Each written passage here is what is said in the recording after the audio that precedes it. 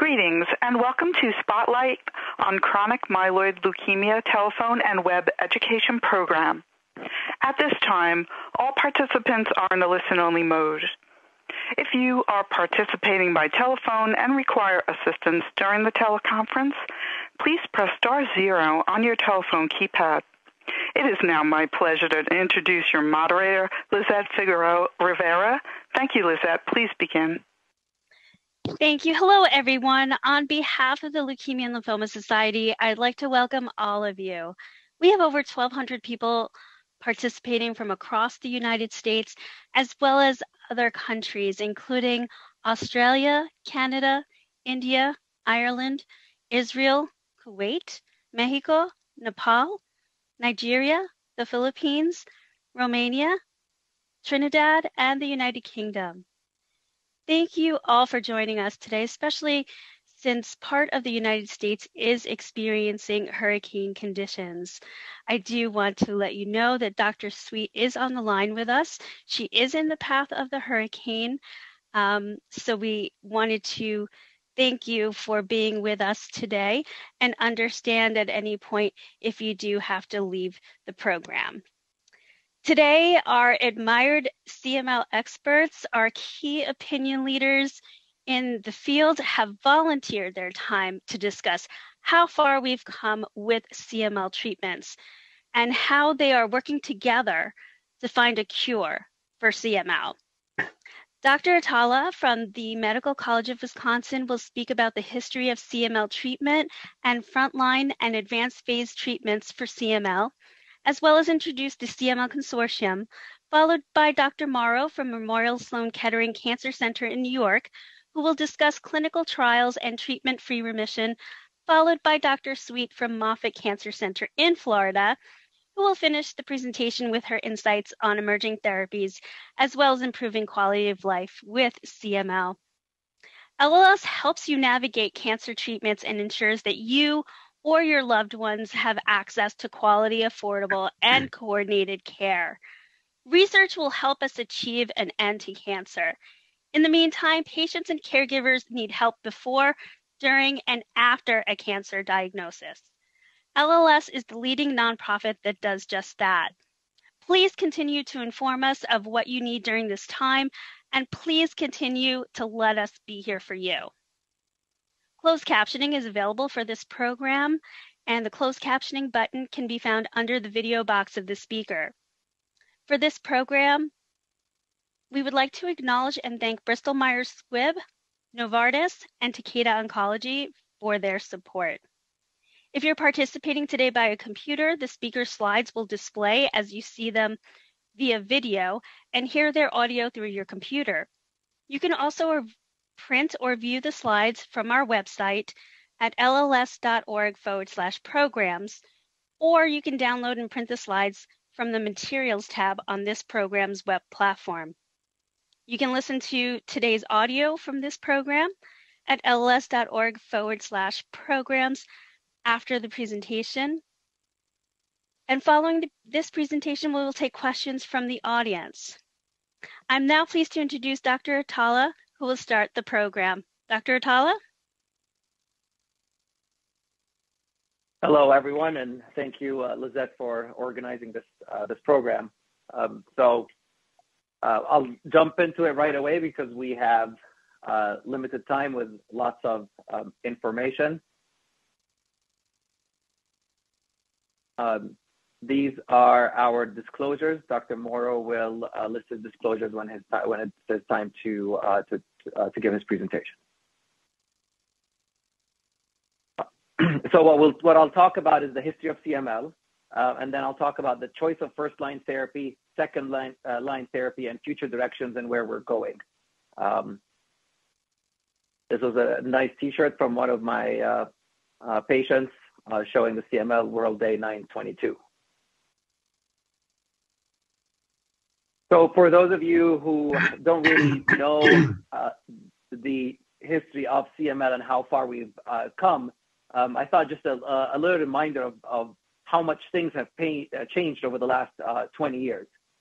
So I'll jump into right here. Like, it was first 1973 when the Philadelphia chromosome was first identified, which is here. Following that, from 1975 all the way to 2001, which is 25 years, if someone had CML, the only option for treatment, or the only cure really, was a stem cell transplant. Obviously, stem cell transplant is still something that's done for patients with CML, but it also is associated with significant side effects and morbidity. Other than transplant, interferon was also there. Interferon did put a small percentage of patients into remission, but was also associated with significant side effects. Starting in 1998, clinical trials for imatinib started, and then 2001, imatinib was approved. From there on, then we have approvals for the second generation TKIs, which are dasatinib, nilotinib, and bosutinib. And then 2012, 2013, we have approval for ponatinib, which is identified as a third-line TKI, and most recently we have another approval, asciminib. So we went from a treatment of like the only choice for treatment is a stem cell transplant or interferon, to having 6 different drugs that we could use for this disease and adjust according to response, side effects, and tolerance overall. So pretty amazing progress over maybe 20 to 30 years.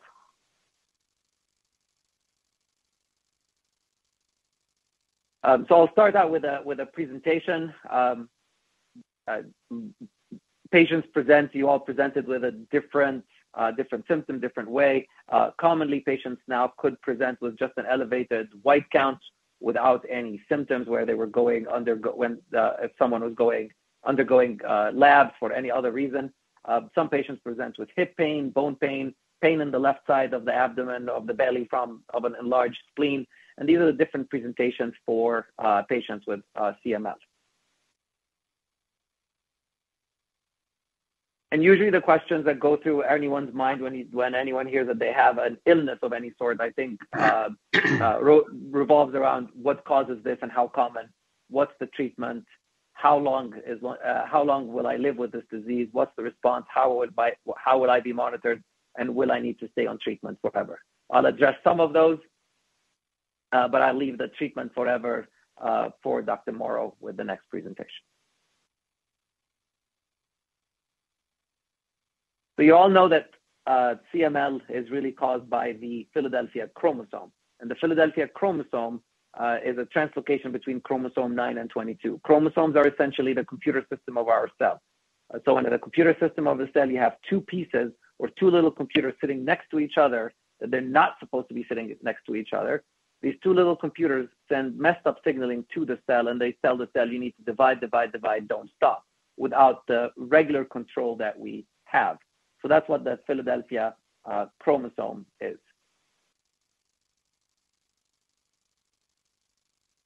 And CML is also characterized by 3 different phases: chronic phase, accelerated phase, and blast phase. And before we had these treatments, before we had the TKIs, without any treatment, patients would progress through these 3 different phases, and and unfortunately, most patients would have died in about 7 years. And that's, again, without treatment, emphasizing without treatment. And things are very different now, of course, with the treatments that we have. We currently have 4 drugs, NIBs, that are FDA approved for frontline treatment of patients with CML. Imatinib, nilotinib, dasatinib, and bosutinib. It's like a tongue twister. And they all have, they're very effective. And imatinib was the first one that was approved. And looking at the survival of patients on that study for imatinib, now we have 10 years of follow-up. And the 10-year survival is more than 80% of patients are alive and remain in remission with imatinib. A pretty impressive result, again, compared to transplant. However, we know that only 60% of patients really stay on the drug that they start with. And there are patients who are resistant to the disease is resistant to the treatment. So for that, the second generation TKIs were developed, which are nilotinib, dasatinib, and bosutinib. And they were compared head-to-head with imatinib in 3 different trials. And they're not compared to each other. Each one was compared to imatinib separately. And they all have different toxicities. So, for example, imatinib mostly is known for causing GI upset, nausea, vomiting, diarrhea, swelling in the legs, swelling under the eyes. It can affect the liver. Muscle cramps is sometimes quite significant, and fatigue. Dasatinib, on the other hand, in about 20% of patients can develop pleural effusions, which is fluid buildup around the lung. This is not life-threatening. This is more annoying than life-threatening. And of course, very inconvenient is probably like a very mild word, because sometimes it requires a needle to drain out the fluid. It can also cause high blood pressure in the lung and can cause headaches. Nilotinib is given twice a day. It can affect the liver and also has a side effect which happens in about 10% of patients of affecting the blood vessels of the body. So that's been a concern with nilotinib, especially up front. Bosutinib was the last one that was FDA approved as first line, and common side effects for it include complications with the liver, which we can monitor for, a skin rash, and diarrhea. So we have these 4 drugs. How do we pick for our patients, and how do you as a patient also pick which one is best for you? It really depends on several things. First, we know that the second generation TKIs, which are dasatinib, nilotinib, and bosutinib, lead to a deeper response. Those 3 drugs also, compared to imatinib, there's a small difference in the progression to accelerated phase or blast crisis, about a 3 to 5% depending on the study. But that progression to accelerated phase or blast crisis is pretty serious and significant, requiring a transplant. Across all the trials, there was no difference in survival whether patients started on imatinib versus any of the second-gen TKI. So we really choose based on a conversation with the patient. We choose based on side effects, other medical problems, and also a so-called score, which I didn't talk about earlier. A so-called score is a score of the risk of the disease, and we make patients who receive a second-generation TKI who have a high risk so-called do better than if they receive imatinib. So many factors go into choosing the first-line TKI. There's really no wrong answer. It's just what's best for you, what's best for that specific patient. Once someone starts treatment, then we start looking at response. And the way response is assessed in CML is by following that Philadelphia chromosome, mostly by PCR. And it depends on how long someone's been on the drug and how deep is the response.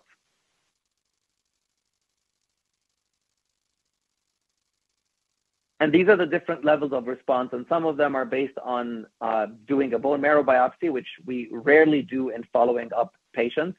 And the 2 lower ones, which is major molecular response and undetectable, is based on looking at the Philadelphia chromosome by a sensitive test, PCR, in the blood. And these are the different levels of response. What they are, they're log reduction. It's a log reduction compared to a standard value. What you really need to know, what I really need to know, is that the 0.1% is a level called MMR, and then MR4 is 0.01%, MR4.5 is 0.0032%. So some patients come and ask me and say MR3, MR4. I really think it's so much easier to think of it in terms of just the numbers, the 0.1, 0.01, and just sort of don't get confused with the MR3, MR4, MR4.5. Just follow the numbers. And it's recommended that we follow the PCR every 3 to 6 months in general. And we also have guidelines. One is NCCN guidelines and the other is ELN guidelines. These are the 2 big guidelines that we have for CML. And based on how long has someone been on the treatment and how deep the response is, you could look at this chart and see, is this response adequate or not? So for example, if someone's PCR is more than 10% at 12 months, that's not that's red. That's not good. But if someone is more than 1% at 12 months, that's yellow. It's okay. We need to follow as long as the numbers continue to get better. We can follow and stay there. So it's straightforward in terms of looking at this table, but also we need to take into account, are the numbers going down? Is it a continuous downward trend? How fast is the halving time? What's the dose that the patient is on? So some nuances, it's pretty straightforward with some nuances that someone is not doing, following the milestones exactly like you're seeing here in this table. So if someone's not following these milestones, one of the common causes for not responding appropriately is not taking the drug, because it's a drug that needs to be taken every day. And if I'm having side effects from the drug, I'm less likely. If I wake up every morning, I have to take the pill and I feel tired, I'll try to avoid taking the pill, forget. So not taking the drug is one of the main reasons we see of why someone is not responding appropriately. Outside of that, resistance could happen because the way these drugs work is they bind to the protein that's made by this abnormal chromosome. Protein is the messaging system in the cell.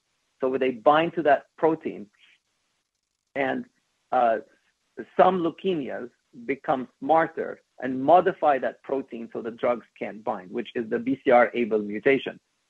Perhaps the most famous is the T315I mutation, and that one, only 2 drugs are effective if someone has a T315I mutation.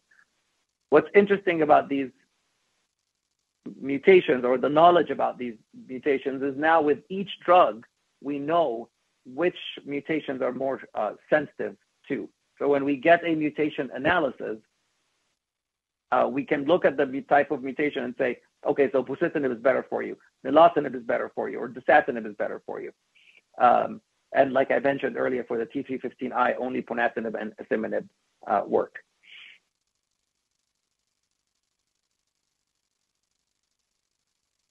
So what about if someone is taking imatinib, taking like they should, but is not achieving the milestones and not responding appropriately? On average, if someone switches to one of dasatinib, nilotinib, or bosutinib, about half the patients respond, and about 3/4 of those patients continue to respond 2 years out. This is pretty old data. We don't have follow-up data for second line or for third line. Then we come to what's known as the third generation TKI, which is ponatinib. And in patients who are resistant or intolerant to dasatinib or nilotinib, about half of those patients respond. And specifically in patients who have a T315I mutation, about 70% have a complete cytogenetic remission with ponatinib. Ponatinib, however, does have a black box warning of also affecting the blood vessels of the body. This is an important side effect. However, we have to balance that with how effective the drug is. And if someone needs to take it, we know now that with some adjustments to the dose and adjusting the other cardiovascular risks or the other medical problems of the patient, that could really help in reducing that risk. And finally, most recently, asciminib was FDA approved for patients who have been on 2 prior TKIs and not responding. And asciminib is really a drug that just binds to a completely different spot than the other 5 drugs. So works in patients who have been on a TKI and not responding. And in a study, the way we figure these things out, which I think you all know, is we have a large study, flip a coin, someone takes asciminib and someone takes another drug. In this case, in this study, was bosutinib. And with 24 weeks of follow-up, and this data has held out to 96 weeks, the percentage of patients hitting MMR, which is 0.1%, about 1/4 of the patients hit that. And at 96%, that number even went up to more than 30%.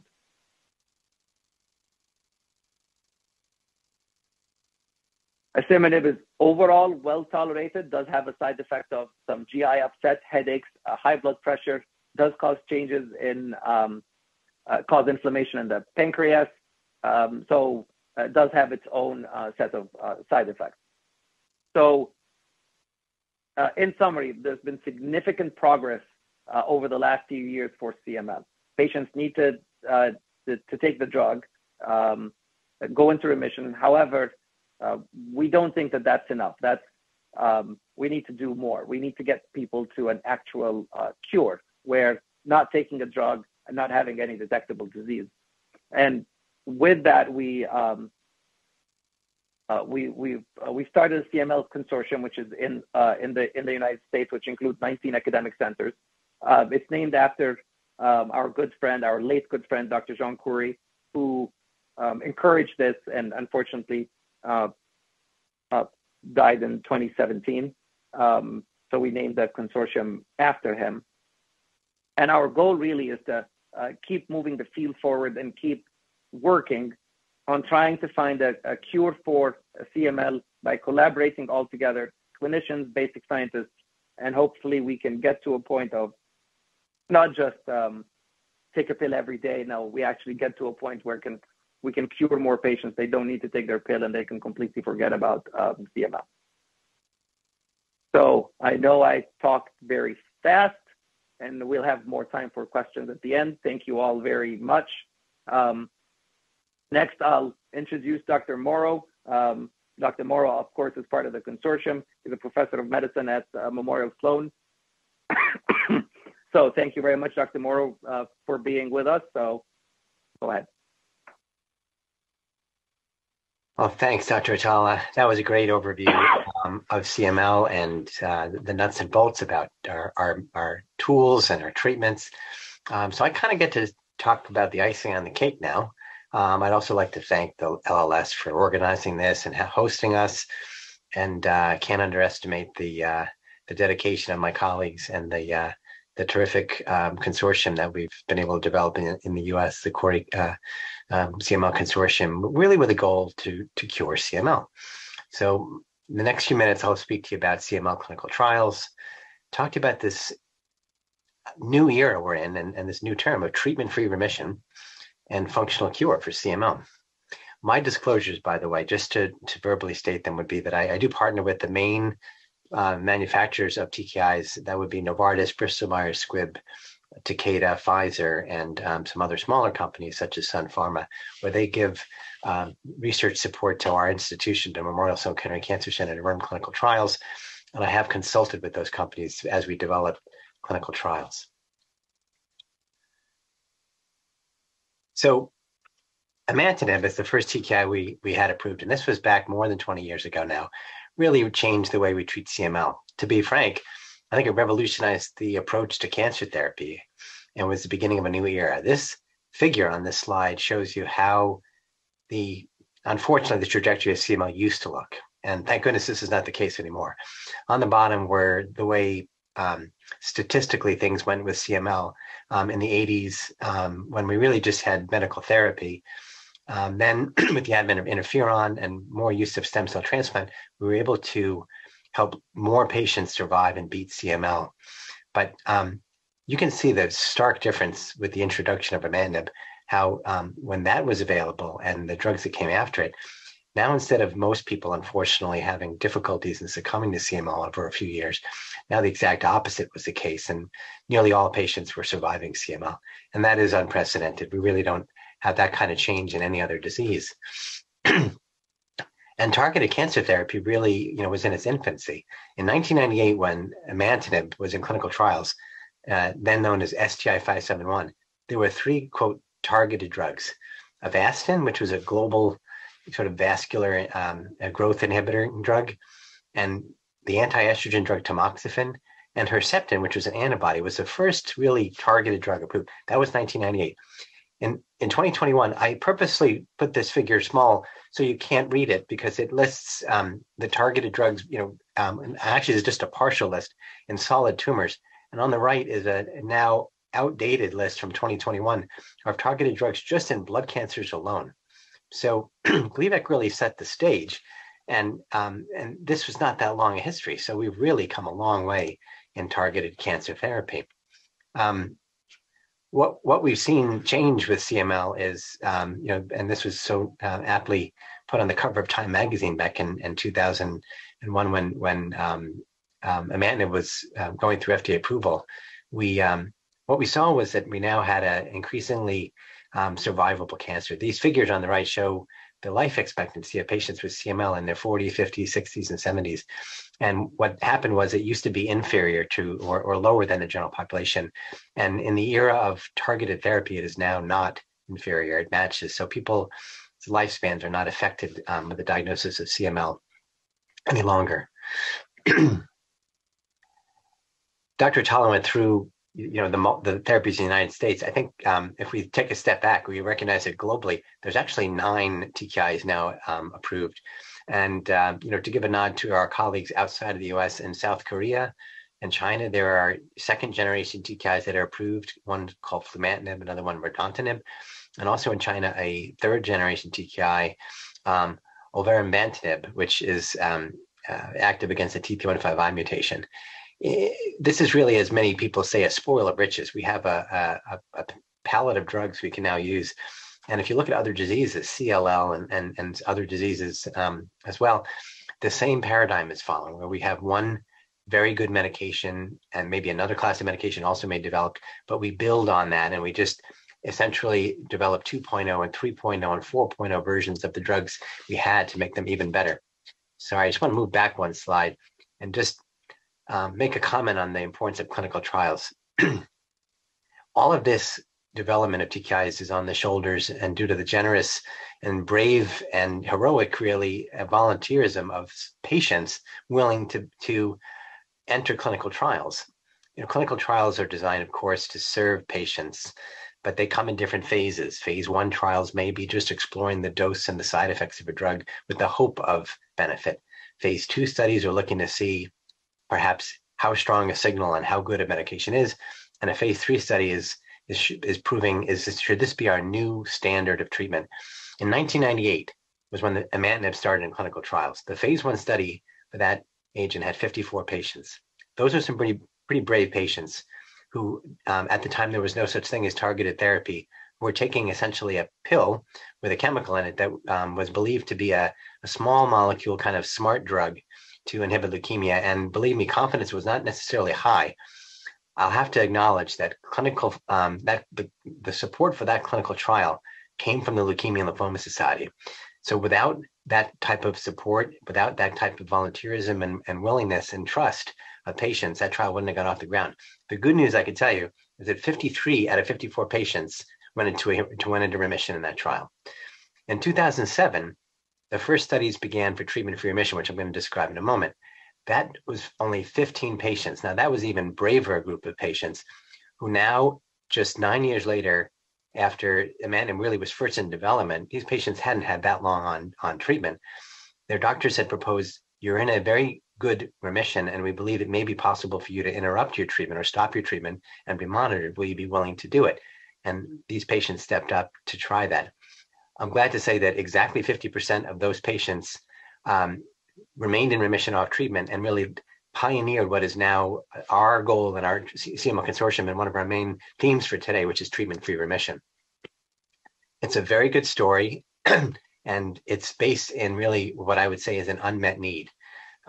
We have an increasing number of people surviving CML, which means the prevalence of CML is increasing. Not that it's happening more often, just that more people around are living with CML. The number of people who have a safe and stable remission is very high, and there are now guidelines, and essentially it's approved and able to be the case where people can have deliberate and careful monitored treatment cessation as long as they meet certain criteria and are followed very carefully for something called a treatment-free remission, or TFR. Some of the wrinkles are is that we don't have the ability to get everyone to that finish line. We have about 3/4 over long periods of time of patients who are able to get a deep remission. So there's already a fraction of people who aren't able to have that opportunity. That doesn't mean they can't do quite well, but they're not able to. From that, about half of patients are successful. So that's not what we like to say. We like to say that nearly all patients are able to achieve the remission and makes them possible to potentially stop treatment, and that not just 50% or slightly less of patients are successful. So, excuse me, we want to do more. The successes are sweet, I can tell you, but sometimes the failures are bitter as well. On the top are just some of the figures on just how stable the population looks once they make it past the initial period when they may need to be retreated. And in a word, that is not a turbulent time, and people are able to regain remissions at extremely high or near perfect rates with very little change in side effects. But again, this is not always successful. On the bottom is a photo of one of my patients who I've followed for more than 2 decades. A very brave woman who actually went on some of the first imatinib trials, who went into a very deep remission, was doing very well, had stopped treatment not once, not twice, but 3 times to have children, and did so successfully, but wasn't able to successfully stop treatment as part of a cessation trial. So it's very good, and we're looking to do better.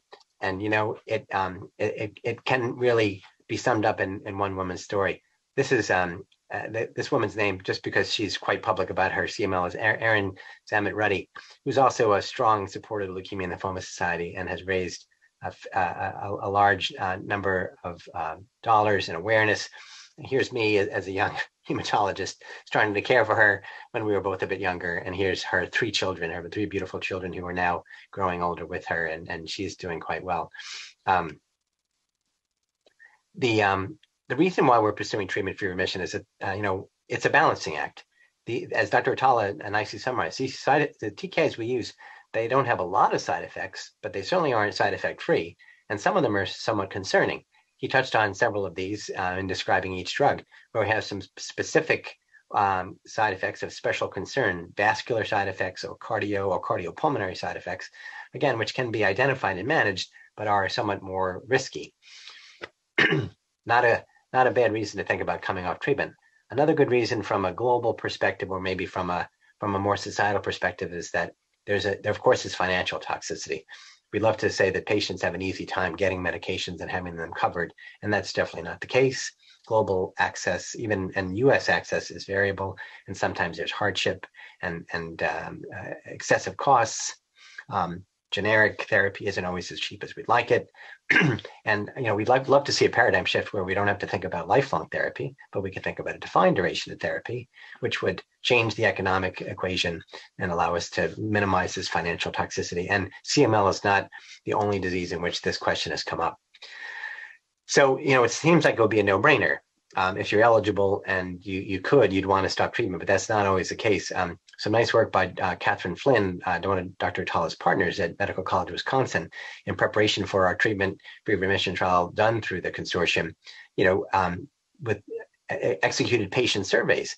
And treatment-free remission really wasn't for everyone. There were some patients who were both on the positive side and some on the hesitant side or the negative side. And that's quite normal, expected, and reasonable. It's not for everyone. But we'd like to be able to avail as many patients as we can to it. As I mentioned, guidelines have been set and are now been adjusted through the years. So the National Comprehensive Cancer Network in the United States and the European Leukemia Net both have guidelines for us to follow. And we encourage patients to look at these, and of course, providers to follow. These are the ground rules. Who's eligible? How to do it? How to think about retreatment if the molecular response may be lost or increases.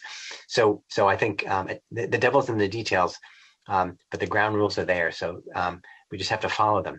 As I mentioned, there have been many different trials, and our own consortium did what I would say is the only independent, meaning non-pharma supported treatment-free remission study in the United States, called the LAST study, very aptly named, meaning that was the last pill patients hopefully had to take.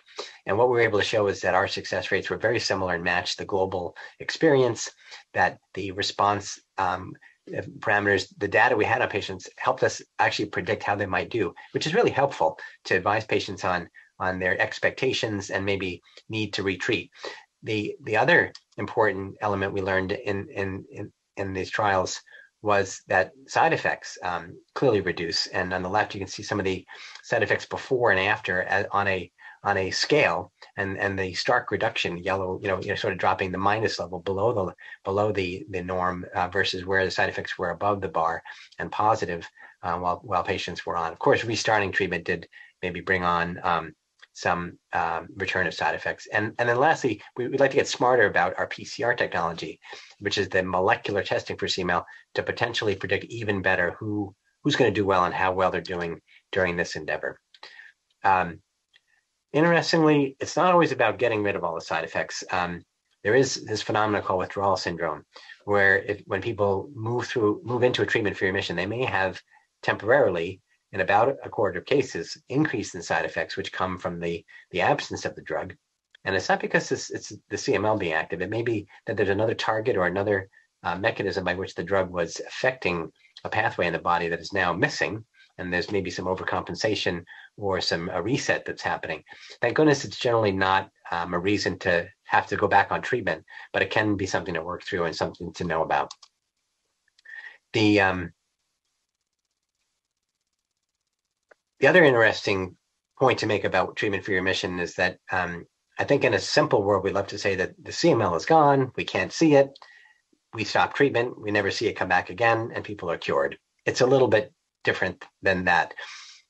What we do with treatment is put people into stable, deep remissions where we can see very low levels of this BCR-ABL signal that don't change over time. And it needs to be stable for a certain period of time before we think about stopping. If you go back to the very first 15 patients that stopped treatment back in 2007, go back in the freezer and dig out samples, you can actually, with more sensitive PCR testing, see that you can still see the signal in these patients who were repeatedly negative, stopped treatment, remain repeatedly negative, and never restarted the treatment. On the right is some interesting research that's probably telling us that there may be sort of a background signal that may be coming from cells that are not really part of the CML, might not cause the CML to come back, of course, which would explain why the PCR may not always be negative. It may not be undetectable even after treatment or successful after stopping. And again, we just are getting smarter and smarter about how we use the technology. And we shouldn't take this as a sign of failure or of inevitable relapse of the CML if PCR signaling or BCR-ABL positivity remains in some patients at certain levels.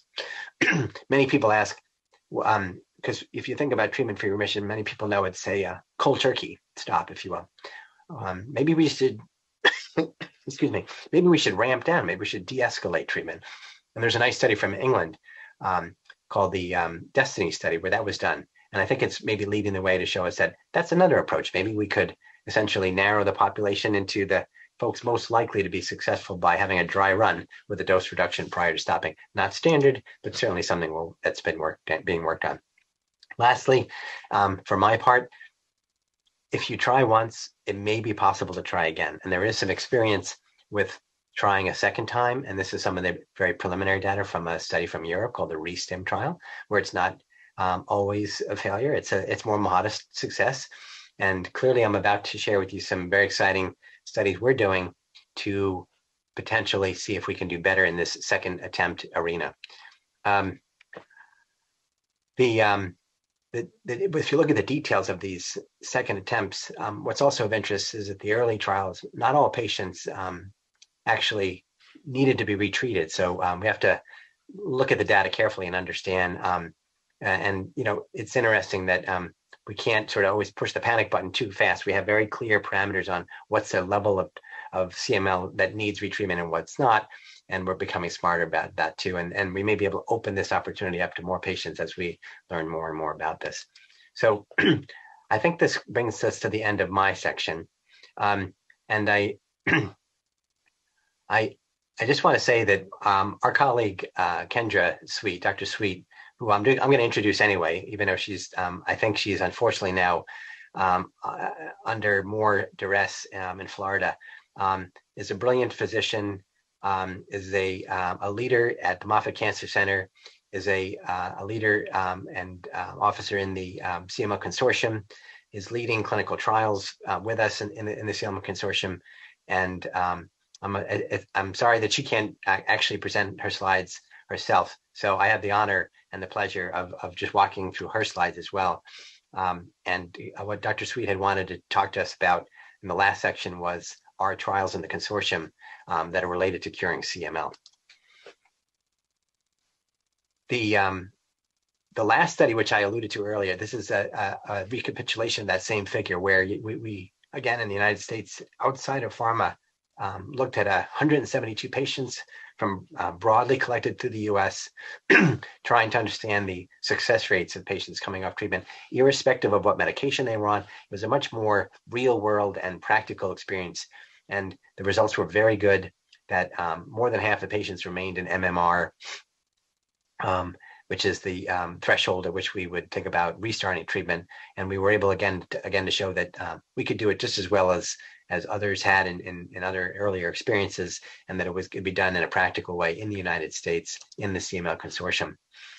The patient-reported outcomes I had also alluded to. So I think Dr. Sweet wanted to underscore the fact that overall, we generally see improvements in adverse events as we are able to take patients off treatment. One of the strongest reasons why, of course, we want to try once, but we also may want to try a second time.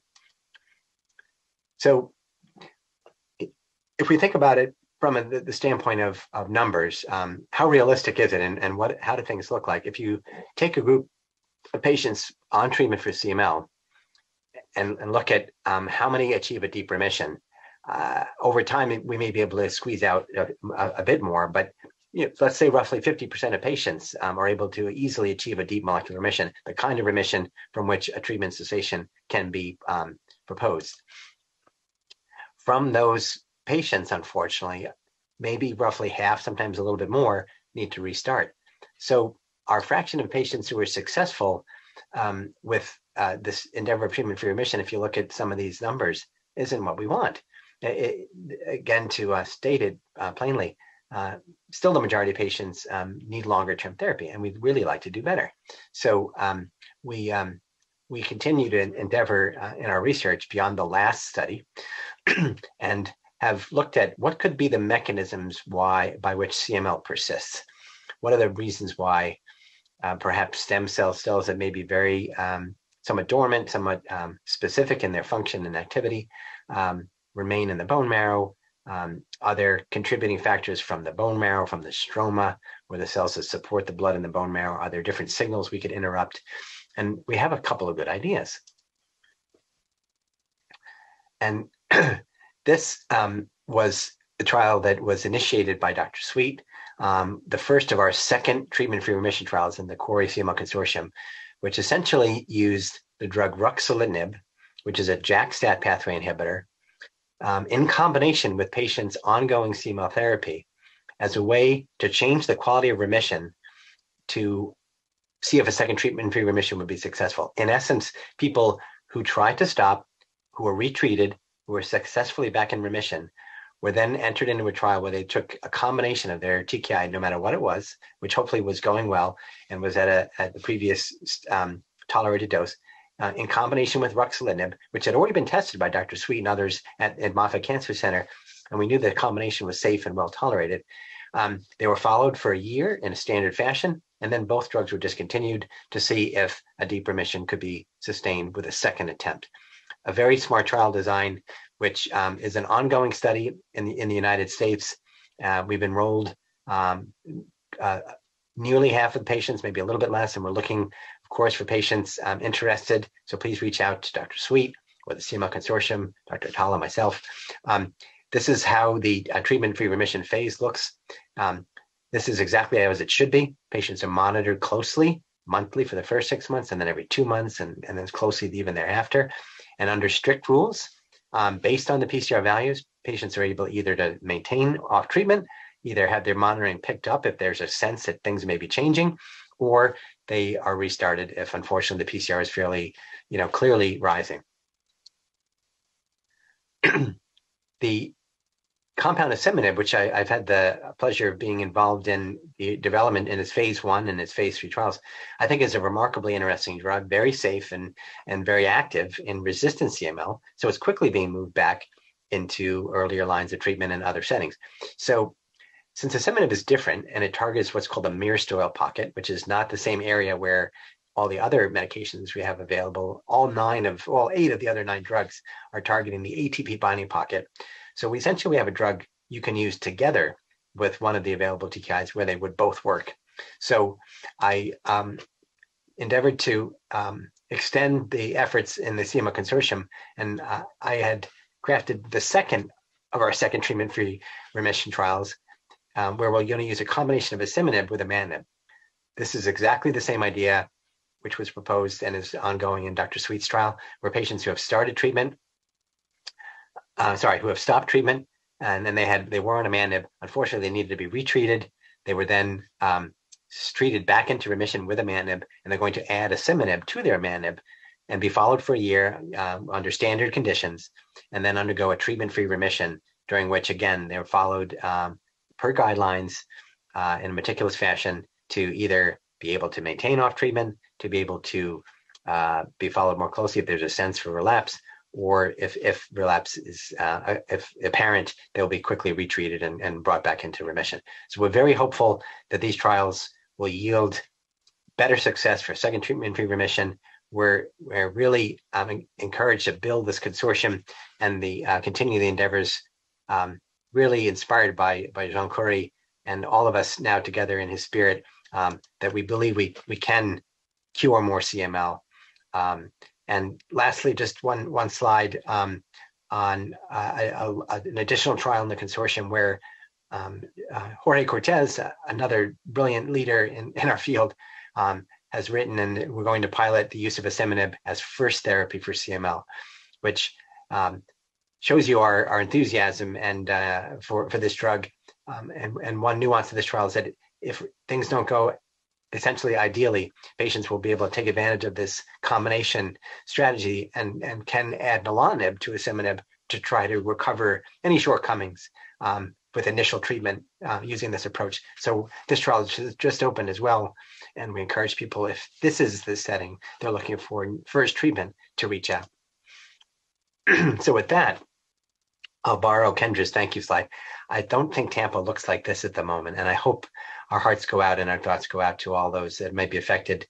And thank goodness we know our colleague is safe, but I think it was very difficult for her to join, and we're sorry for that. But I'll stop there and turn it back to our moderator and open things up for our Q&A.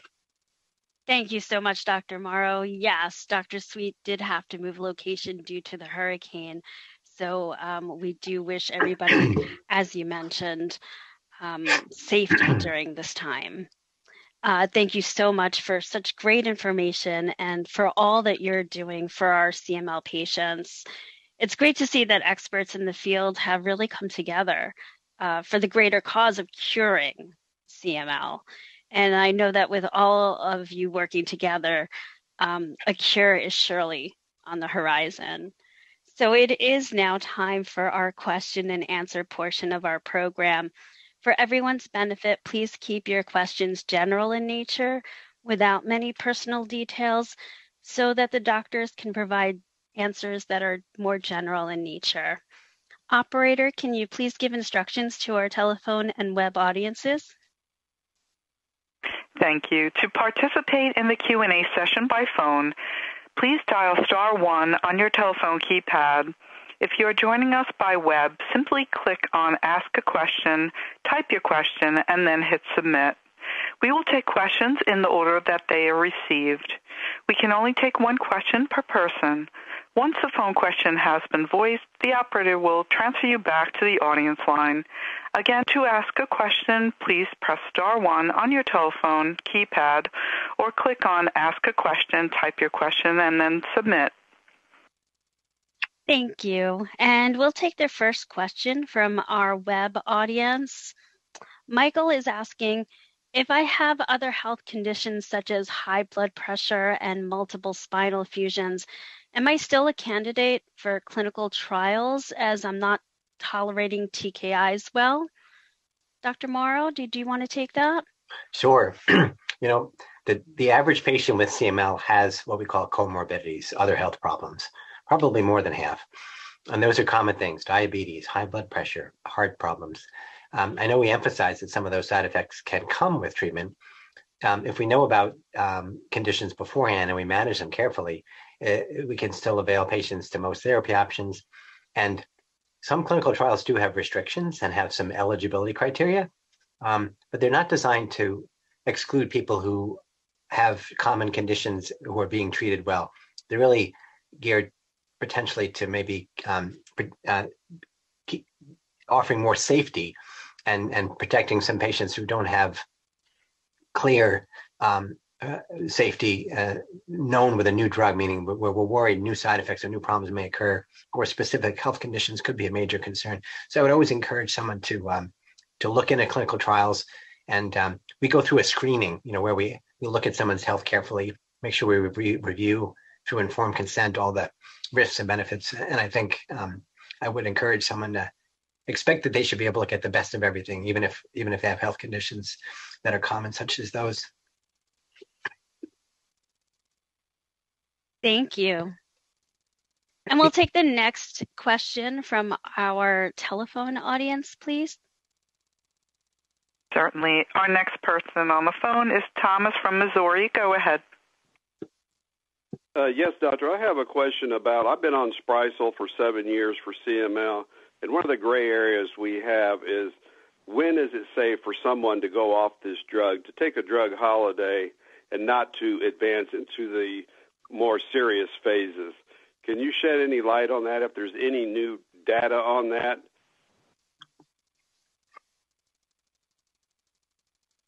Dr. Atallah, did you want to take this one? You're on mute, Dr. Atallah. So, Thomas, yes, there are guidelines who can be considered for what's called treatment-free remission, which is stopping the drug. So the people who would be eligible for that are patients who have been on drug for at least 3 years, and they have the PCR level is less than 0.01% for at least 2 years. Chronic phase CML, and so those are the patients that would be eligible for stopping. When patients, if you do fit these criteria and you do consider stopping, when patients stop, your PCR needs to be checked monthly for the first 6 months, every 2 months for 12 to 18 months, and then every 3 months forever. The side effects that can happen with stopping include nervousness about coming in to get your check your PCR, annoyance that you have to come in and get your PCR checked, and also musculoskeletal pain, which is like a withdrawal syndrome, which usually patients mostly describe it as pain in the hands, joints, and that usually resolves, if it does occur, usually resolves by 6 months. So that's one way of just stopping. The other way you could consider, or someone who's thinking of stopping, is to cut the dose in half. If you do fit these criteria, which is deep remission for 2 years, on drug for at least 3 years, to cut the dose in half, stay on that half a dose for a year. If the PCR remains good, undetectable, then you can stop after that. So these would be the 2 ways that you could go around doing that. Of course, after talking with your physician and making sure that your physician is on board and is going to check your PCRs, etc. Thank you. And this question could go to both doctors. Jerry is asking, have you determined if taking a TKI can help protect against COVID? That's a very interesting question. Without getting into too far down in the rabbit hole, I'll tell you that there is a mechanism by which BCR-ABL inhibitors, by inhibiting ABL, there are viral versions of ABL that might be some of the tools that viruses use. And the list of viruses goes beyond COVID. It actually extends to Ebola and SARS, which SARS-CoV-1, SARS-CoV-2 that's one of them. And there was a research during the Ebola crisis for any agent with that capacity, and Amanda was a candidate. There was a lot of work, of course, during COVID. We wanted to use anything we possibly could we thought might be effective, and imatinib was part of clinical trials. Patients without CML were given imatinib potentially as a means to limit COVID illness. The results, unfortunately, never were able to yield because, thank goodness, vaccines were developed. So many clinical trials ended too quickly. So I wouldn't say that we know that imatinib is protective or can help against COVID. On the other hand, the International CML Foundation, of which many of us are part of and have contributed, I know Dr. Atallah for sure and Dr. Sweet have registries where we've looked at the outcomes of patients with CML during COVID, before vaccines were available and after. And thank goodness, I think it's fairly neutral, and that the risk of COVID has been mainly age-based. There is maybe some negative impact for someone who's really just getting into remission or still, or may have doesn't have stable CML, but for stable responsive CML, COVID illness has been fairly similar to what you'd expect of someone without CML not on treatment. And that's what I generally tell my patients. Thank you. And we'll take the next question from our telephone audience, please. Certainly. Our next question comes from Susan from New Jersey. Go ahead, Susan. Yes, I did the original clinical trial in New York at Cornell back in 2000, and I've been undetected since 2001, but I didn't stop my Gleevec until February of 2018. I am now almost 5 years TFR, and I was curious if this could continue a lot longer.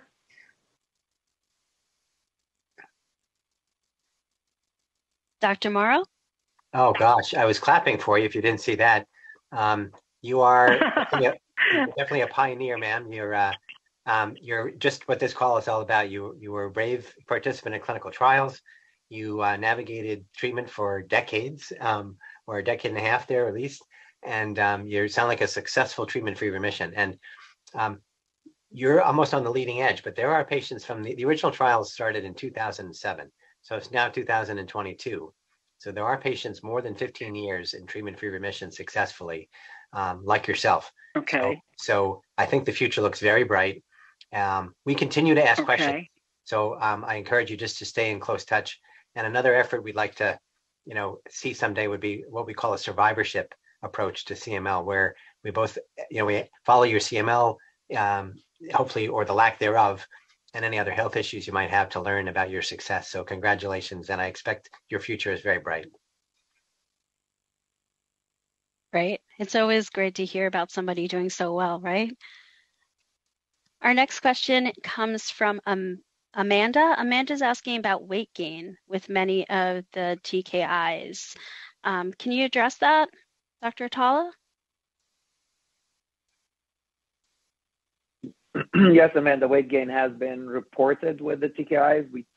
Initially, we were not really sure because patients with CML, before they had treatment, they were losing weight, not feeling well. And once they started the TKI, they started feeling well and gained weight. We know there's also with some of the drugs changes with cholesterol. So that's something reported. The second thing that can also cause weight gain is fluid retention. So not real weight, just fluid buildup. And you would notice that by having swelling in the legs, swelling in the eyes. So these are the two possible mechanisms for weight loss. For weight gain. If it is fluid, you would have symptoms of shortness of breath, swelling in the legs, and maybe consider, your doctor could consider using a diuretic, which is a medication to make you lose water. If that's not the case and it's actual weight gain, there is no specific fix for that outside the regular exercise diet that's suggested. Thank you. And our next question, Dr. Mauro, Leah is asking if an autoimmune disease can trigger CML or affect CML treatment. That's a very good question, very interesting question. I think what causes CML is probably, ironically, still somewhat elusive. I think some of the interesting facts we know are that the Philadelphia chromosome event can be detected in certain studies that have been done far more often than you'd expect, and doesn't always lead to CML. So it may be an error that happens because of the way our blood divides, where the chromosomes are in cells, and because of, unfortunately, some susceptibilities. The only clear instances where CML incidence has been seen higher than what we'd expect, unfortunately, are some pretty obvious situations, such as nuclear weapons during World War II, which is a tragedy, to be honest. So now that we have such a high proportion of CML survivors, I think we're going to be able to ask those questions, but I don't know if we have any answers yet. I don't know if we have a risk factor or a disease state or another illness that we know leads to CML. So I wouldn't say it leads to it. The second part was, would it impact treatment? And I think it definitely could. Some of the TKIs have some inflammatory and immune complications. Don't want to pick on it, but I would say dasatinib probably has more of that than any other. So I would definitely enter into treatment for CML, with a little bit more attention to detail and caution in someone with autoimmune disease, making sure that was well looked after, treated, well described, because we may see greater, sometimes we might see less symptoms. There have been anecdotal reports in both directions. I don't think it's an obvious concern or a major concern, but it's certainly a possibility. Thank you. And we'll take the next question from our telephone audience, please. Certainly. Our next question comes from Patty from Washington. Go ahead, Patty. Hi. Thank you for taking my question. I had started with Dr. Mauro, I believe, in 2001, diagnosed in 2000, and I've been in remission for years on Tasigna. And I want to know, if you relapse, do you get major symptoms right away, or do they come on slow? I recently got a whole bunch of symptoms that, when I first got leukemia, night sweats, fevers, itchy throat, a lot of things. And thank God, it's not I had a PCR done and it's not that. But how do you know? Did you want me to take that one, Ehab? Because I know the call. Yes, please. Yes. Patty, it's nice to hear from you. I'm delighted to hear from you. I think this is you asked a great question, and there's a pretty strong message we'd like to put out there, is that patients need to be monitored regularly and carefully. And if things are done right, no, CML relapse should be something, or change in CML response status should be something that is unlikely to be triggering symptoms. I wouldn't say it's impossible, but it shouldn't be likely, because we should be managing small changes, missed milestones, changes at a level where the leukemia may go from it's 10,000 times below the untreated level to now it's 1,000 times or 100 times below. We have to do something about it before it's back to square one, where symptoms are usually present. So sometimes we don't have that kind of control. Sometimes the leukemia decides to be more aggressive, and it can present with symptoms, but it should be rare. And if we keep our eye on the ball, hopefully we can not see CML relapse or CML changes manifesting as symptoms, but it's really that we have news of it before by careful testing, and particularly molecular testing that should be done regularly. And I say that because some studies we've done in the US and actually overseas as well, is that that's not always the case. So I always encourage people to make sure you're being monitored properly. And if you're not, just keep pushing the button. And if you're not getting an answer, ring up one of the other specialists in your area or through the country or otherwise to get the right answers. Thank you. And Dr. Atallah, Rhonda is asking, is there a list of subsequent medical issues after taking interferon and TKIs for many years, such as hypothyroidism, metabolic issues?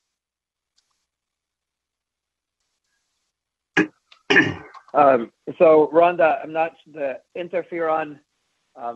I don't have a lot of experience with interferon long term, so I don't know how long you were on interferon. The TKIs, there are some reported thyroid effects, but it's really a rare thing, but it is reported. And it becomes a little hard to know because thankfully patients live for a long time, so you can develop other medical problems. So whether it's truly related to the TKI or not, it's hard to tell. But there are definitely reports of hypothyroidism happening for patients with CML on a TKI. We'll be looking into that, we are hopefully going to get funding for a large registry for patients, 700 to 900 patients, where we'll be able to follow patients for 8 years and and then be able to tell some of these things. Thank you. And just continuing, Dr. Atallah, Marie is asking about the treatment for fluid in the lungs and around the heart with TKIs. Is that something that is common? So Maria, the fluid around the lungs and the heart is, I don't know if you would call it common. It happens in about 20% of patients who are on dasatinib. It's also reported with bosutinib, mainly in the second line as opposed to the first line. So both of those drugs have that association with fluid buildup. It's usually treated by holding the drug, tapping out the fluid, and sometimes considering starting at a lower dose if you are responding well. If you're not responding well already at this dose, cutting down the dose is not the best idea, and I would consider switching to a different drug. Sorry.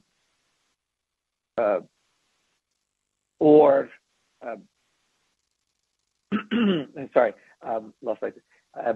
So that's how I would make a decision of whether to switch or reduce the dose depending on how well you're responding. Or the other thing, if it keeps happening, keeps repeating, so you drain the fluid out, you go back on the drug at a lower dose, and then you get the fluid build up again, then I would consider switching. So again, it happens in about 20% of patients on dasatinib and a little less than 10% for patients on bosutinib. Thank you. Imatinib.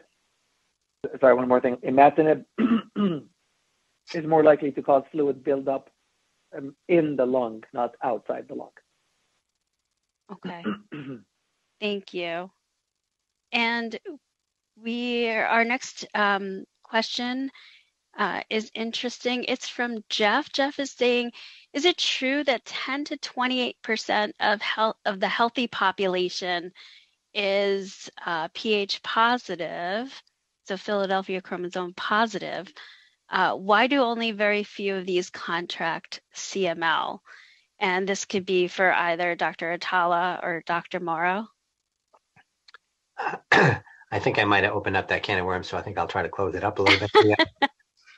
So what's been done is studies using very sensitive molecular techniques has looked at people who don't have CML, just sort of healthy, normal people, and said, can you detect a Philadelphia chromosome event? And it's not just one study, but there are a few studies where, yes, it's been shown.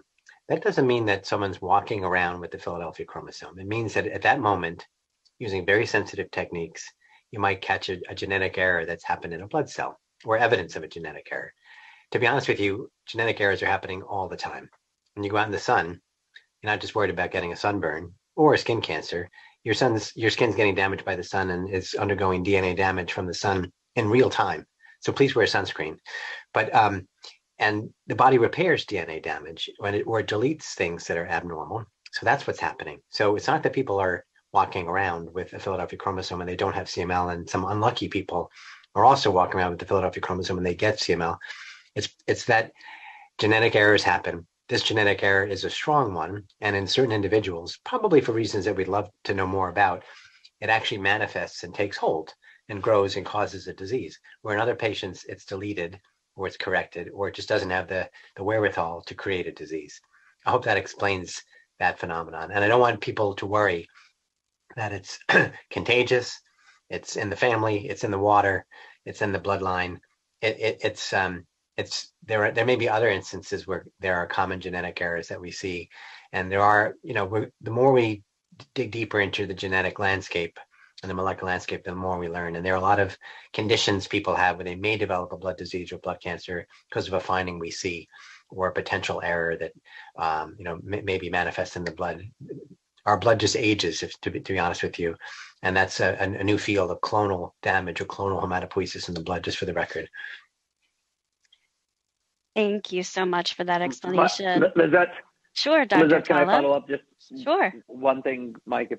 So that's also a really good question for patients who go off drug for the treatment-free remission, because some of those patients, some patients can have a detectable BCR-ABL, and despite that, just stay in remission without clinical disease for a really long time.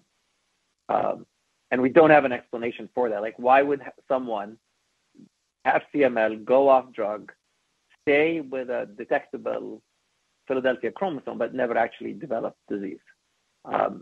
Mike, do you want to add anything to that? I was trying to explain that in my slides. I was showing, some of the investigations have maybe postulated it. It may be that CML causes a disease in what's called the myeloid cells. And then some cells in the lymphoid compartment or other cells in the blood also carry the mark of the CML, but they can't cause the CML to come back, and they're not cells that divide anymore. They're done, but then they may not be extinguished. So they may lead to that background noise or that background signal. But Dr. Atallah's point is really worth emphasizing, because it's confusing, and it's sometimes frightening to people who think about treatment cessation or how good their remission is when they say, how come it's not gone? How come it's not zero? How come it doesn't stay zero? How can it be okay for me to be off treatment if it's not zero? It is. And it's a little bit of trust there, and a lot of explanation that's needed to work through that. But that's why we use the terms functional cure and treatment-free remission, because we're learning as we go, and we've learned a whole lot over almost 2 decades now in this area. Thank you both. We'll take the next question from our telephone audience, please. Thank you. The next question is from Roz from Georgia. Go ahead. Yes, I had leukemia starting in 2003. I've been on Gleevec and Splicefil. Now I'm on Tasigna. Did those other two stop working? Is that why I'm on Tasigna? And what is it doing that's different?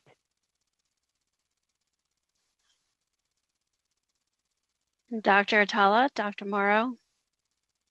Dr. Atallah, do you want to start? I can. Yeah. So you've been on, for patients who switch in general, switching from one drug to another happens because one of two main reasons, really. Either it's not working, or that the patient is not handling it well, which is intolerance. Like these are really the two main reasons for someone to switch from one drug to another. So without seeing your records or knowing, it's hard to tell of which one it was. But I think that's something you definitely should be discussing with your physician. And like Dr. Mauro mentioned earlier, if you're not getting answers, then you should have a goal to go get an opinion from a CML specialist. The other question of what difference is Tasigna doing? So all these drugs have different, slightly different, they're the same mode of action, but they bind in slightly different spots. So remember we talked earlier, I don't know if you were there earlier when we talked that these drugs bind to a certain part of the protein, the abnormal protein, which is telling the cell to divide. And that protein is the messenger. It's the messed up messenger. So these drugs bind to that protein. And each drug binds in a slightly different way to that protein. So that's why for one patient, one drug may work and the other one might not, because of the way it binds.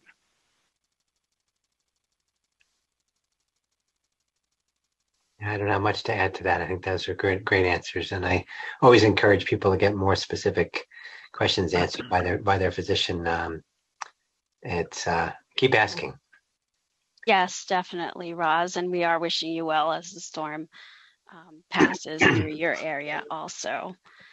Our next question is from Stephanie. She's asking about allowing patients the choice to pursue different fertility options. She's saying that NCCN has tight parameters on discontinuing a TKI, but there should be some wiggle room for those of reproductive age. I know, Dr. Mauro, that you have had patients that have had successful births and successful pregnancies. Would you like to speak to that? Sure. I think we're all interested in this area. Anyone who's thinking about treatment-free remission in the back of their minds has people of childbearing age, particularly women, of course, of childbearing age in mind, because that goes hand in hand. So it's true that formal guidelines and formal expansion of what to do to allow for women to have safe pregnancies and to conceive around a CML diagnosis aren't available yet. There's a lot of guidance out there, a lot of knowledge. And I would say simply that if we can just marry the two agendas, and if someone is eligible and or potentially in the mode of a treatment cessation, pregnancy certainly should be something that can be discussed. A little bit more on the other side of the fence would be that taking TKI therapy during pregnancy really is not something that we would say is acceptable. There are some instances where it has been accomplished without bad outcomes, but there's a lot of uncertainty there, and it varies by the medication. And honestly, the FDA puts labels on medications for reasons, because it may not be that it's terrible. It's just that we don't understand. And we always want a healthy patient first, and then of course healthy children if they can successfully achieve pregnancy and deliver. But so it can be done. And I would encourage women to also, much like anyone on the call, of course, this type of question really requires a lot of push, because you may have to find specific people who have handled this question. Collaboration between a higher risk obstetrician and a CML expert is probably necessary. And I'd like to keep building a wall of fame of photos I have of children that have come from moms who had CML, in whom both mom and baby are happy and healthy. Definitely, we would definitely continue to want to see healthy pregnancies and all of our families growing. We'll take the next question from our telephone audience, please. Next question comes from Stephen from California. Go ahead, Stephen. Is there variability in terms of what lab measures the level, or is it, and that therefore you should always have it drawn in the same place, or are they all fairly comparable? And if you get it drawn somewhere else one time, it's not a big deal. Sure. Dr. Atallah? Dr. Mauro? Dr. Atallah, did you want to start? Sure. Yes, there is variability from lab to lab for sure, Stephen. However, the international IS ratio is supposed to equalize all the measurements across different labs, so we can all speak the same language. Having said that, what the IS ratio really is, it normalizes. If your lab measures 10, my lab measures 1, then we take your value and divide it by 10, and that's the standardized ratio. However, if your lab is measuring 10 that's wrong or different, then there's no really enough correction to fix that, if that makes sense. So yes, there is variability from lab to lab. Most large labs do okay when you compare them to each other. I always prefer to stick to the same lab. Getting an occasional lab checked outside to see how you're doing, for example, if you're traveling or something like that, is perfectly fine, as long as you overall the numbers remain okay. You always need to look at the lab and say, okay, this one is a little different than my home lab. Acknowledge that, but as long as you stay in the good, in the good response, the criteria that I showed, it's okay. Yeah, I would second that. I think ideally PCR, especially when you get down to low levels, is probably best checked in the same lab. But the international scale or international standard helps us to make sure the values are close, and a big jump or a big change obviously is a flag. But otherwise, it may be reasonable to compare values between the labs. Thank you so much. And our next question, Dr. Mauro, Sandy is asking, after stem cell transplant, I tested negative for 14 years, and then the BCR-ABL came back positive. What might this have happened? Is this common? Is it unusual? And I just did want to note for our participants that some patients with CML have gotten transplants as a treatment. Absolutely. Well, that's a very interesting question. There's always details and context, so I don't want to, probably can't comment specifically on this scenario, but what I would say is that there are different patterns of PCR results after someone's had a bone marrow transplant. It doesn't always disappear immediately. It sometimes can fade with time.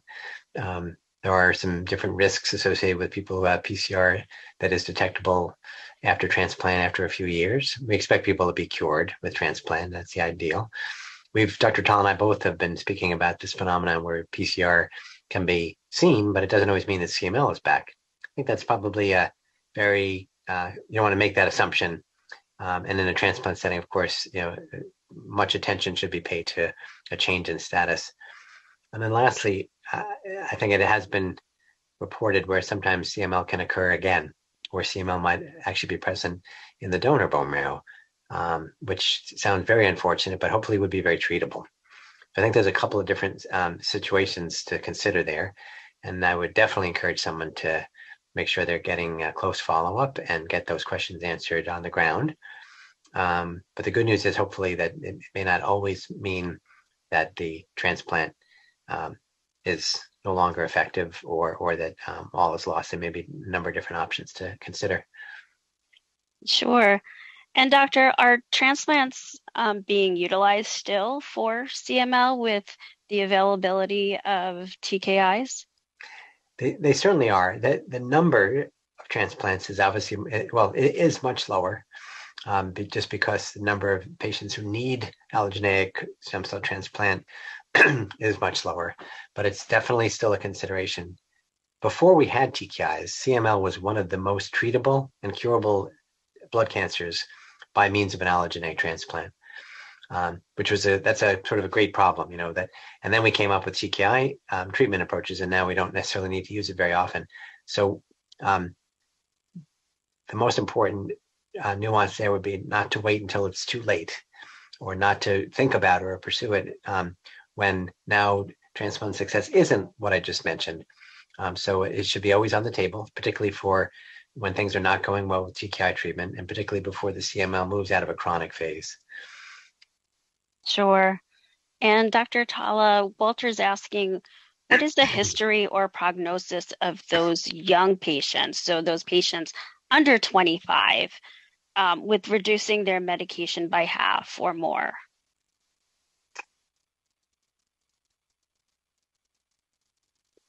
So, Walter, overall, the prognosis for those patients remains good, understanding that we don't have 50 years of follow-up, right? I mean, but as of right now, the prognosis overall remains good for those patients.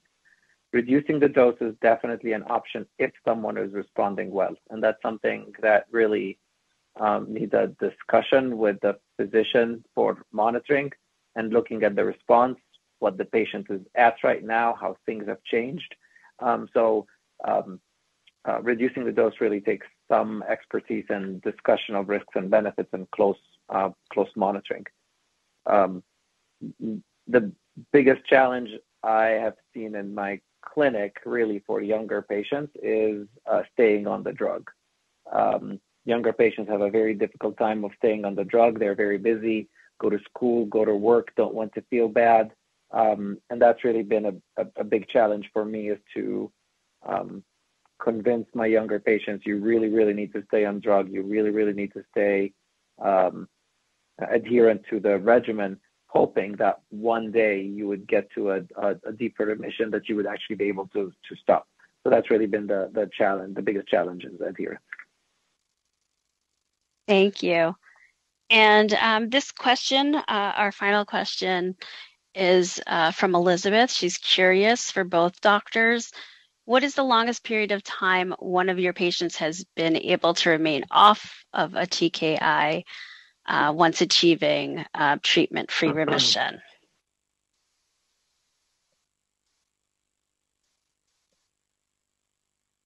Well, so go ahead. No, go ahead, Mike. You're older.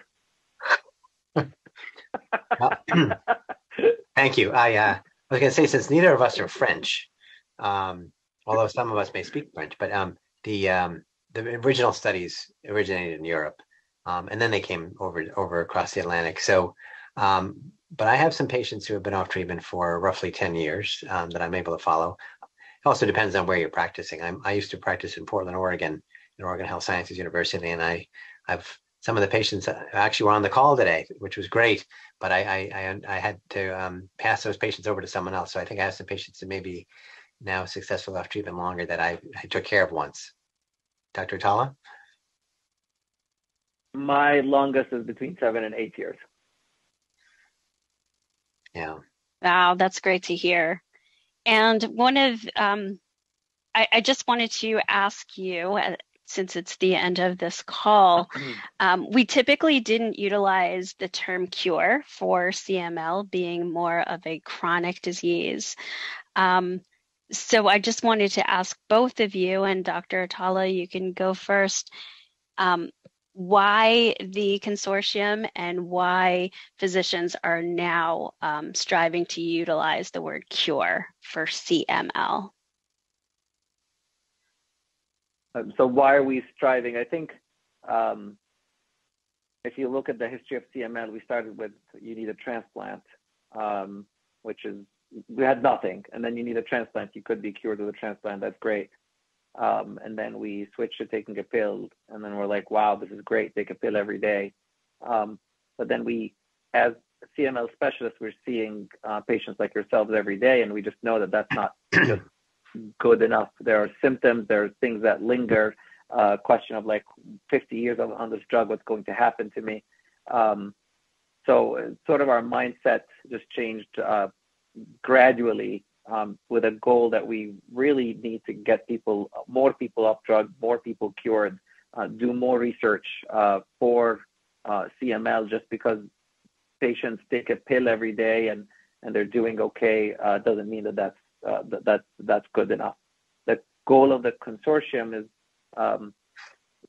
CML is a by definition a rare disease. However, the number of patients is high because patients live for a long time. But CML is a rare disease, and that's why we have this collaboration. We each bring something different to the table, from experience, whether clinical experience, lab experience, population science experience, and that's the goal of the consortium, to put all our experiences together to move the field forward. I don't have a lot to add to that, except to say that our perspective kept changing in CML. We didn't think targeted therapy was going to be as successful as it would be, and it was. And we didn't understand how deep remissions could be, and we dug deeper. And we created a new paradigm where people were on therapy indefinitely. And that wasn't typical in cancer. People historically with conventional chemotherapy took it for cycles, a few cycles, 3 cycles, 6 cycles, until the disease was gone. And then we watched and we waited and we hoped the cancer didn't come back. Targeted therapy opened up an era where now people were on therapy for infinity, sort of open-ended. So naturally, when things got better, things got deeper. As Dr. Atallah mentioned, we clearly wanted to take it all into perspective. We don't want side effects. We don't want to have any collateral damage. Look at how successful these treatments have been. We immediately endeavored to think about how could we cure this. Our definition is a little bit unique, and the approach is obviously very specific, but I think it's coming. Its time has come, and we're all enthusiastic, and we're here to serve you better in North America, and we're glad to partner with LLS and everyone else to make that a reality. Well, thank you so much, doctors, for being on this call today. all of you, Dr. Atallah, Dr. Mauro, Dr. Sweet. We did have Dr. Sweet on again. The hurricane was not able to have Dr. Sweet stay on the line, but thank you all for volunteering your time with us today. We are excited about seeing the new advancements with CML treatment. Now, if you weren't able to get your question answered today and want more information, you may speak to an LLS information specialist at 1-800-955-4572 from 9 a.m. to 9 p.m. Eastern Time, or you may reach us by email at lls.org/contact us. Webcast participants, please complete the program evaluation now as it pops up on your screen. And phone participants can complete the evaluation also at lls.org/eval. So that's lls.org/EVAL, or complete the form included in your mailed packet. For the professionals on this call, please note that there are no continuing education credits offered for this program. We'd like to acknowledge and thank Bristol Myers Squibb, Novartis, and Takeda Oncology again for their support of this program. And as a reminder, you can download and print the slides as well as listen and view the audio and video for today's program at lls.org/programs.